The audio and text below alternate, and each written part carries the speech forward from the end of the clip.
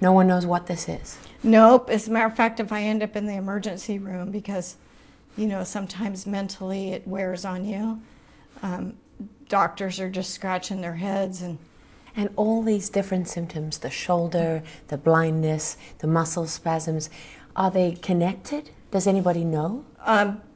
They believe so, yeah. They believe it's all related to some sort of possible genetic condition.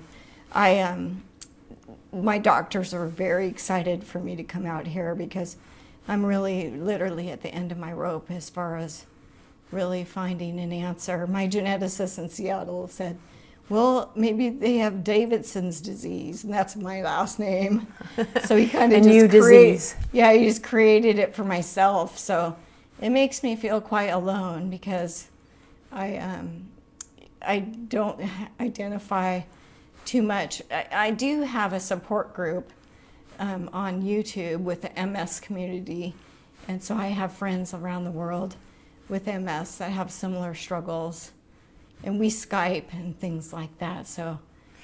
What you described just sounds terrifying. It is.